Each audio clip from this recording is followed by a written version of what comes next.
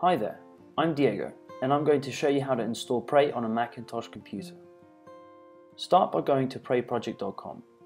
Go to the Download section, select the latest macOS installer.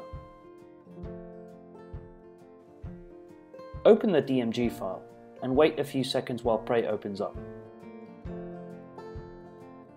When the installer finally opens, select the installer option by double-clicking on it. If you don't already have an account, select the new user. I've got an account, so in my case, I'm going to select the existing user and click on Next. Install Prey using your account's email and password. Finally, you'll be prompted for your Mac's password. And that's it, Prey has been successfully installed. To double check the installation went through properly, go back to preyproject.com and click on the Login button. Sign into your account